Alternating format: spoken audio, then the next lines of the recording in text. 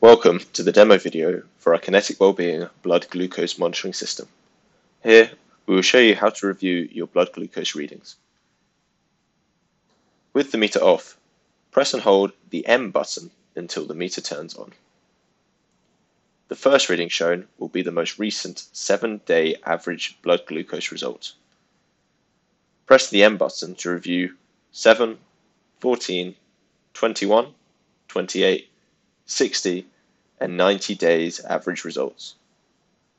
After reviewing the 90-day average results, press the M button again. The first reading shown will be the most recent blood glucose results. Continue to press M to recall the test results stored in the meter. When you reach the last result, the meter will show end and turn off.